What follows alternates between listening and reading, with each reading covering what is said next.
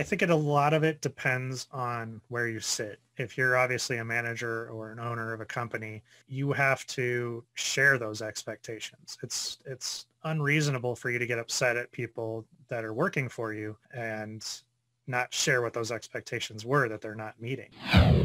Welcome to the My Future Business Show, where we get you in front of your best audience and keep you there.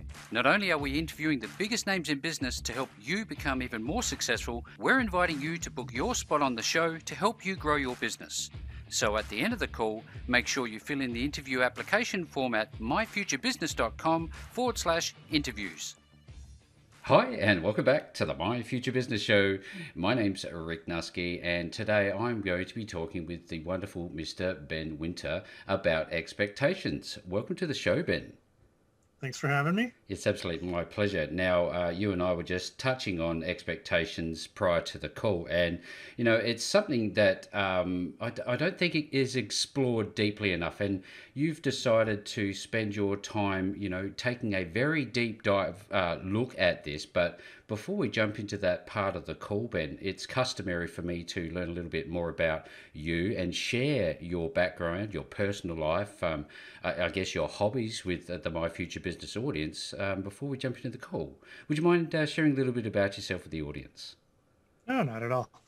So my background's pretty wildly diverse. I spent about 9 years in the corporate world doing some mind-numbing stuff. So I'm not going to get into that because that was kind of my last life. And then when I left that corporate job, that's when I started to explore various things like entrepreneurship. And I had been doing improv for a little while, but I've been doing improv for over a decade now. And I would say improv is kind of that key that really brought all this together, which is the rules of improv that kind of apply to the stage apply to life. And I just started to explore that and got into teaching improv for businesses and individuals, and then just sort of expanded there from writing a book about it to writing more about the expectations piece, which we'll get into. Yep. And so other than that, I've, traveled to many exotic places around the world. I've done so many things in the last 10 years. It's just like, I look at it and I'm like, I'm jealous of that guy who got to do all those things. Oh, it's wonderful. I have to remind myself I was the guy that did those things. I wonder, Ben, has travel given you a new perspective, a wider perspective of your own life? Yeah, absolutely. Mm-hmm. One of the things that I've done a lot of in my life is personal growth, and that's more or less awareness training. It doesn't matter what personal growth you do or who you get it from. It's at the end of the day, you get to see yourself, you get to become aware of yourself, and that's what really kind of explores. It's a way for you to reflect on yourself and see what you've done, haven't done, what you want to do, and what's held you back. So, yeah, it's amazing. Before we go into, I guess, the core of the core, I'd love to talk a little bit about your time acting as well as even being in a movie. That's big news. Tell us a little bit about that.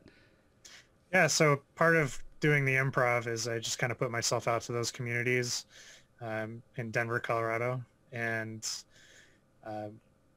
some random connection. This guy local in town has been wanting to kind of do a sci-fi movie just because he's had it in his mind and he wanted to see it as a movie. And he reached out and I auditioned and I got a part in that movie. Now I'm in the movie.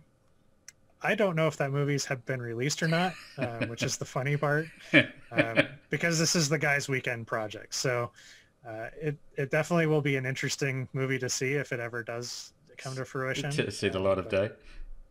Yeah. And the funny thing is I've seen some of the video from that, and I have to say it's the worst acting I've ever done in my life. So I've learned a lot from it. And but it's helpful because it got me to think a little bit differently when I've done plays with friends and other people around town that have either written plays or directed plays. And so it's been a lot of fun. I love entertaining people, love being on stage. So I love this story already. It's going to be a fascinating call. I wonder when you have your downtime, your personal time, do you enjoy hobbies? Is there something else that you like to do? Do you like sports or anything?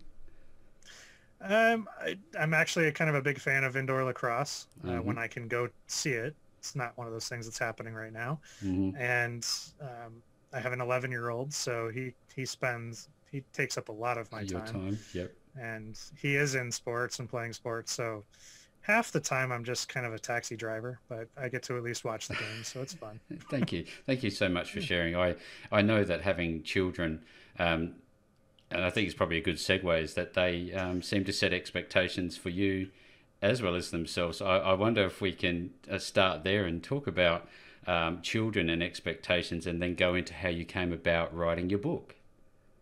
Yeah, sure. What do you want to know about kids and Well, expectations? I have my own children, and I think to myself, they come to you and they have this expectation that everything's going to be laid out in front of them. And I wonder, is this something that this idea of expectations is born from a young age, and do we carry it with us into our adulthood? Oh, absolutely. So expectations actually come from how we're raised, Hmm. mostly from our parents and how they view the world and how they act with the world, but also from school, from friends, from society that we grow up. And so if we're constantly seeing um, food in the pantry, food in the refrigerator, then we expect as we grow up that there's always going to be food in the pantry and the refrigerator. It's an expectation that we don't even think about most of the time. And it's not until we're like, oh, I've got to run to the store, or somebody forgot to get something from the store, that we kind of start to realize, hey, I was expecting that to be there. Yeah. And so most of our expectations are absolutely healthy. They're good for us. And we just don't think about them most of the time because they are inherent to our daily lives. We go to bed at night expecting to wake up in the morning. Hmm. So kids absolutely learn from their parents and their surroundings what life is supposed to be, and that creates those expectations. Yeah, I know that you've really honed in on this particular field. It's not one that I've spoken about much on the hundreds and hundreds of times that we've had conversations on the show. It's very unique. You've gone ahead and you've not only written the book, which I'd love to, I guess, dissect in a little while, but you coupled it with some other resources, flowcharts and the like. So I was wondering if we could talk a little bit about these two parts. Yeah. So my first book that I wrote that was specifically around improv and using it as a daily practice, uh, there was a quote that I kind of came up with, which is that the only reason anybody ever gets upset is because an expectation hasn't been met. Hmm. And so I started to explore that after writing that book. And I figured, okay, so if you're upset, what do you do about it? And so I kind of created a flow chart that really kind of tackles an emotional problem mentally. If you ever think about Einstein, who says you can't solve a problem at the same level it was created, he was kind of talking about you can't solve an emotional problem emotionally. You can't solve necessarily a physical problem physically. Sometimes you have to do it mentally or emotionally, stuff like that. And so I decided to take the mental approach for an emotional problem. And so a flowchart is a very mental process. It's you kind of go through one step into the next and you just kind of work your way through it. Hmm. And eventually you come out with a point where you can kind of take that upset moment and turn it into something else. And from there, it was pretty simple of like, I need to create a book about this that really kind of defines expectations, where they come from, how to work through them, and so on and so forth. Do you find that it's a like an arduous task? Is it a long journey? How quickly can we turn the ship around if we're going through these expectations that are not met and we want to change it? Yeah, just like any other new thing in our lives, you have to practice them. So it can be very instantaneous once you've practiced enough, and other times it requires talking to other people. And so it can happen very quickly. It could take a long time.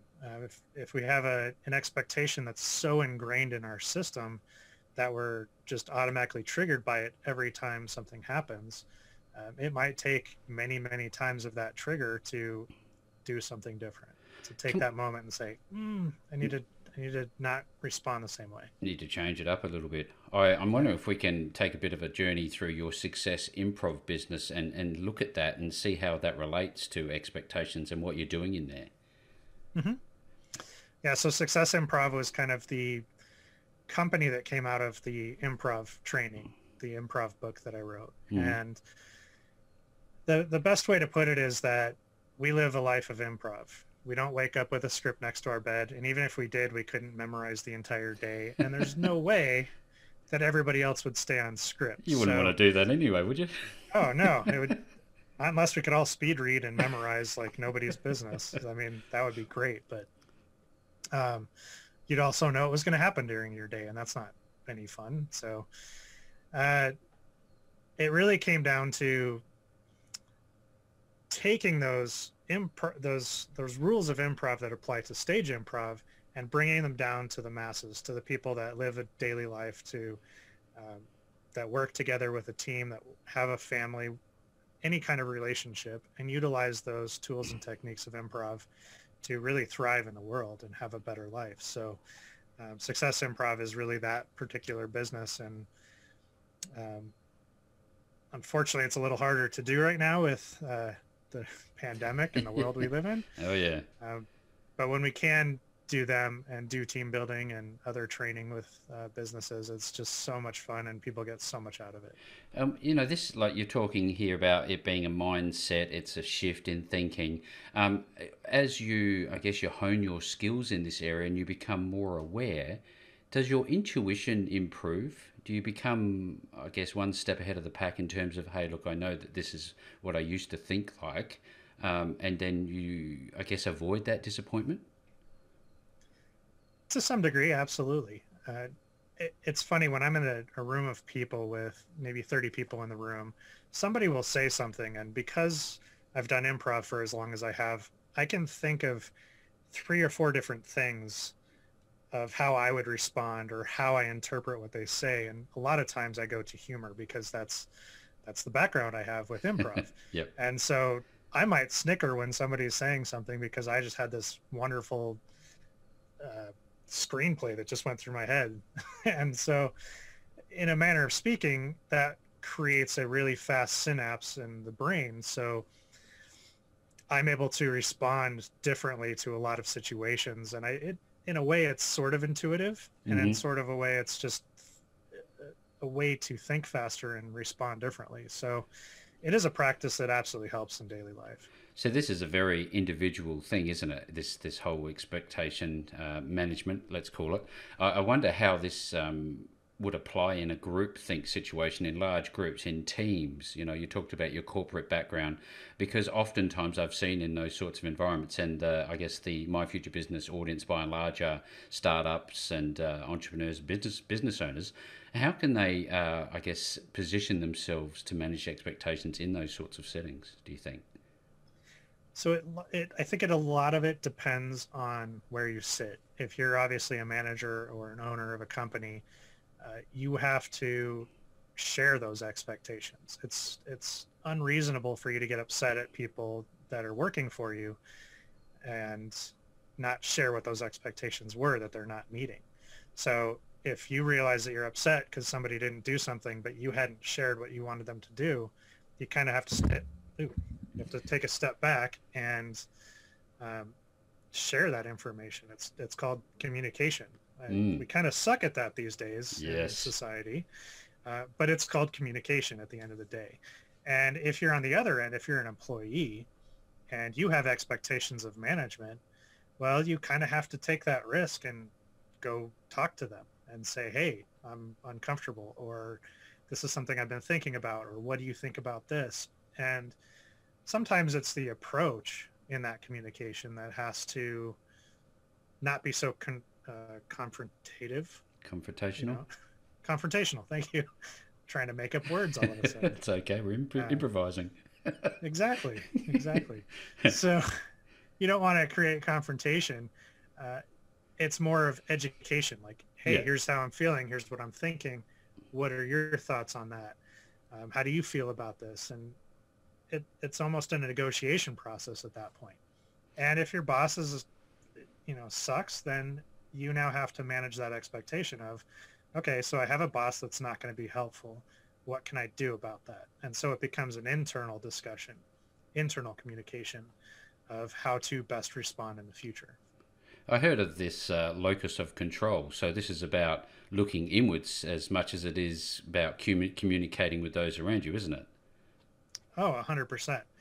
I would say most of the time when we're upset at an expectation not happening, we didn't even know we had the expectation to begin with. Yeah. So most of the time we can stop right there and say, okay, I didn't know I had that expectation.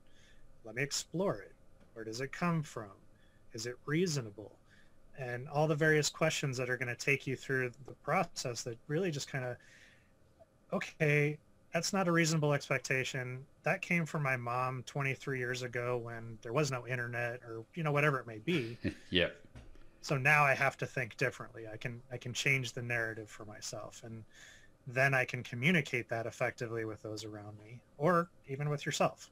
Yeah. Because oftentimes we get upset at ourselves for not doing that thing we said we were going to do. I'm going to go to the gym today. Oh, I didn't go to the gym. So now it's like, well, have a little conversation with yourself. Is the day over? Can you still go to the gym? There's Do you still work time. twice as hard the next day? Yeah. You communicate with yourself sometimes. And I'd like to explore your day because I think as a practitioner of this field, I might wake up of a morning and I might feel a little bit under the weather, and therefore my perspective of the world around me might be a little bit shadowed by negativity or whatever. What do you do to prepare yourself to accept and prepare for a good day, let's call it, in terms of managing expectations? Is there well, I've something kind you of, do? well, I think overall, because I've been practicing personal growth and self-awareness and everything for so long, I just wake up expecting to have a good day. And it's okay to have that kind of expectation. It's also necessary that when something doesn't go well, that you don't take that as like the rest of the day is messed up. It's Yes. that particular moment that has to be dealt with. So I can still have a great day. I can deal with what's happening in front of me and then move on with it. And yeah, there are days, I'm not perfect. Nobody is. There Nobody are is. days where I'm like, I want to go to bed at 3 in the afternoon and not wake up. It's fine.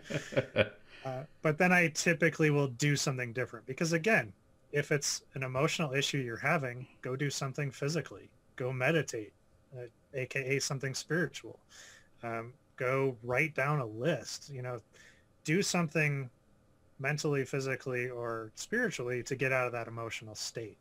And a lot of times just going on a walk or going on a bike ride switches the whole mood. Yeah, thank So you. Um, yeah. this is a great conversation. I'm really loving it, taking a lot of great content away from it. I sit here and I think to myself, well, I've got my hands on your flow chart, but I don't know how to use it. What am I going to find when I get access to this? So a lot of people say you shouldn't be upset. Being upset's a horrible thing. I actually say go ahead, get upset, Hmm. because that is the point in time that you can actually change everything. You can use that, and that's where the flow chart starts. Is you're upset, so you kind of walk through the flow chart of, okay, I'm upset. Um, did I know that I had this expectation? Well, okay, if I did know that I had that expectation, then you start walking through that particular path. And if you didn't know you had the expectation, which is more often the case, you have to take that step back and explore where that expectation is. And sometimes that's all that's necessary to shift everything. And it, again, it's just a practice, something you have to do on a regular basis. So every time you're upset, just have that flow chart sitting out, have it on the wall. I sit in traffic and I get upset and it's completely unreasonable for it. And I go through the flowchart mentally and I'm like, is it reasonable? No, it's still not reasonable for me to be upset at traffic. It never will be. There's no way I can communicate with millions of other people on the road, and there's no way that I can negotiate with them that we're on the same page. So I have to just let it go at that very moment. Yeah. And when I get upset at traffic, it lasts a few seconds now instead of the entire drive. So This is about remapping your mindset, isn't it? You can retune and refocus when you're in these pinches. Let's call it traffic in this case. yeah, absolutely. And one of the ways to rewire it is getting back to that communication piece that we also desperately need in our lives. if other people are not meeting your expectations, most of the time it's because you never shared those They expectations. don't know. You, yeah, stick with your, I mean, just your relationships at home. If you can make those more peaceful, your life's happier. And how often do we not communicate with those that live under the same roof Oh, and say, hey, I have an expectation about laundry, about the dishwasher, about dinner, about food, about chores, simple stuff like that. Yeah, we may have our expectations of how we grew up about when chores are done and how they're done, but now you're living in a house with somebody else who had a different growth experience where maybe chores are done at different times in different ways, and so you kind of have to maybe talk. I go. know it's a It's new thing it's people are not conceptual used now. to. Come on.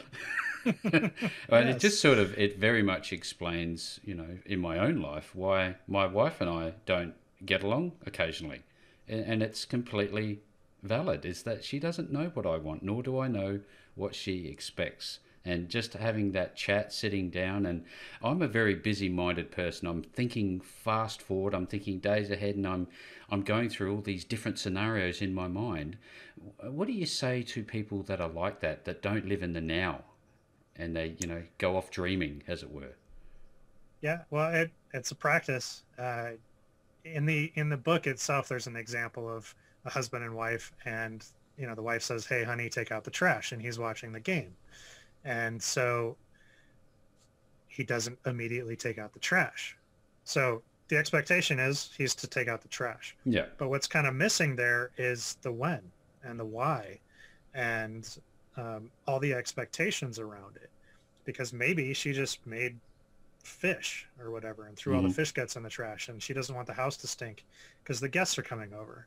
Now, if she would have said, honey, take out the trash because I just threw fish in there and the guests are coming in like an hour and I don't want the house to smell. Hmm. Okay, now you have a clear expectation of what she wants. You At understand. this exactly. At the same time, you could turn around and say, hey, this game is still on. It's going to be over in 20 minutes. Can I do it then? And you're having a negotiation. You're talking, you're communicating. I know trash is a simple thing, but if we don't start at the simple things, we're never going to get to the bigger things. So, and again, if you can communicate well within the household, it's kind of a practice that allows you to communicate outside the household. So, for everybody who's listening on the call today, these are foundational steps to living a better life, both personally and professionally. I can well imagine, Ben. Now, I know that you have authored other books. I'm wondering if we can touch on those a little bit. What else have you written about? So the first book is called Living Unscripted, and that one is the subtitle is Life is Improv, Learn the Rules, Be Successful. And so I've touched on that a little bit of there are rules to improv. And when I first learned improv, I was completely scared because I was like, I'm not smart enough. I'm not funny enough. I'm not fast enough. All the reasons why I couldn't do it. Yep. And the first day in class, the teacher got up there and he said, hey, there are rules to improv. You follow the rules and you're going to do just fine. And I was like, I can follow rules. What are these rules you speak of? Please And share. so, yeah, he went over the rules, explained them, and it made perfect sense. And I just absolutely fell in love with doing improv. And year after year after year of doing improv on stage, I really came to the realization that those rules apply to life, period. We live a life of improv. And so I took the five main rules of improv, at least the way that I view them, and I put them in the book and explained each of those rules and how they work and how they work together. And it's just another way of processing life and treating it a little bit differently.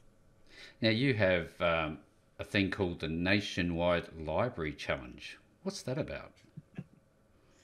That is a selfish way of getting book sales out there.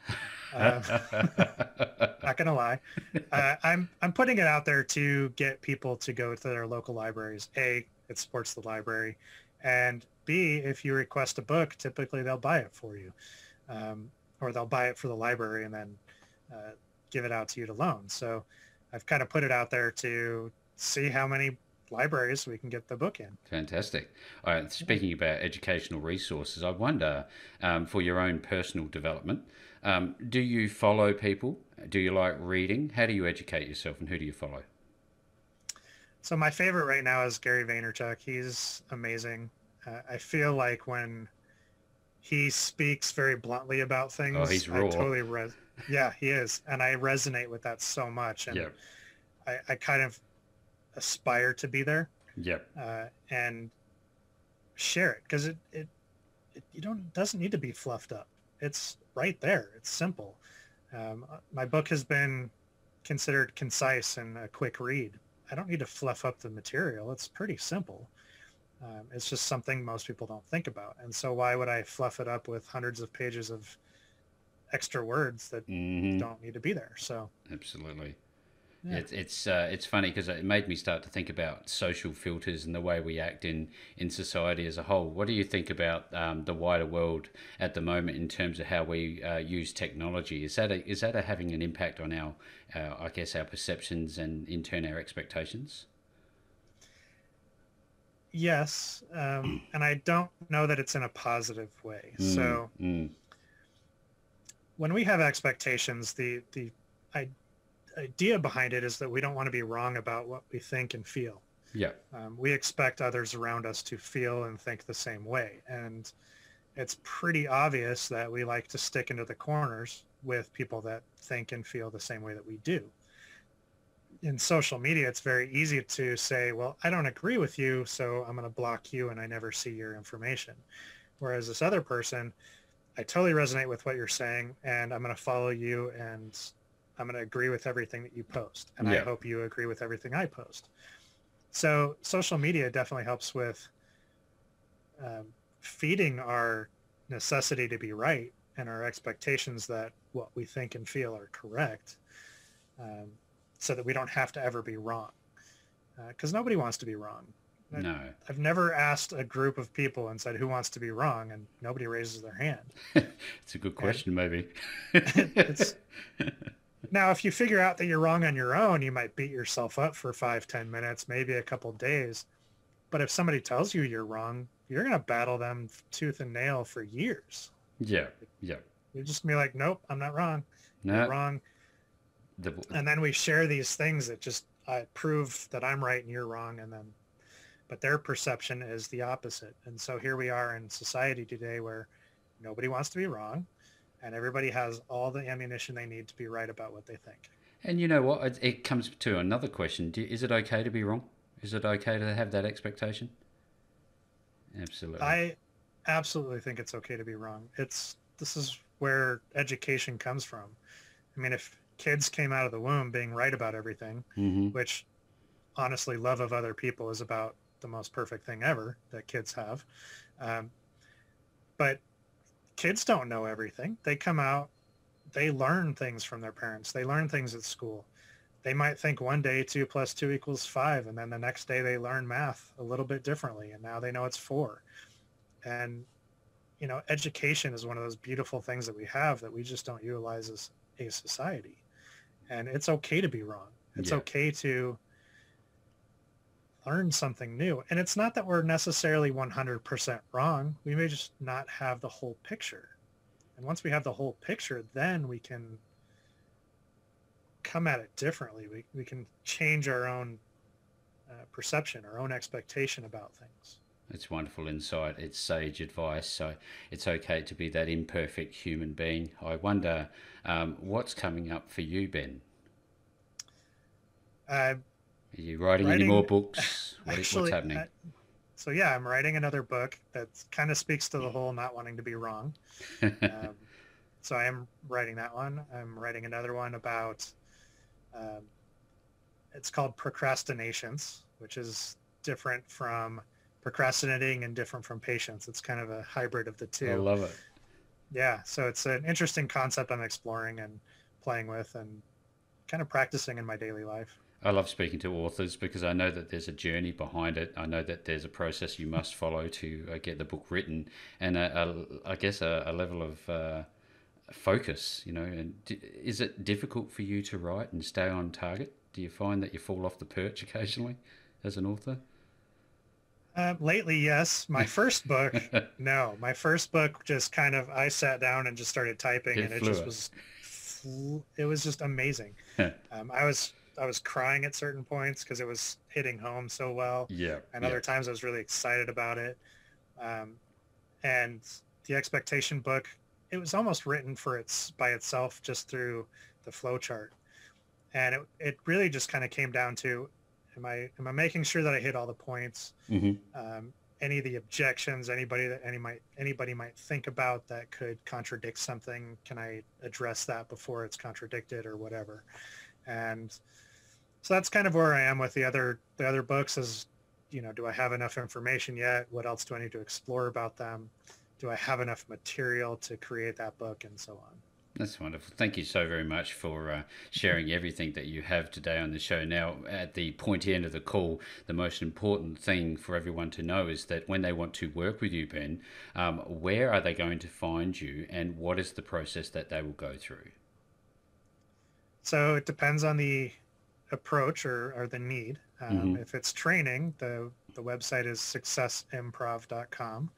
And mostly I just like to talk to people and find out what their needs are, and a very customized approach. So, it's just reaching out and having a conversation. And if it's wanting more information about the books that I have, I would start with havingexpectations.com.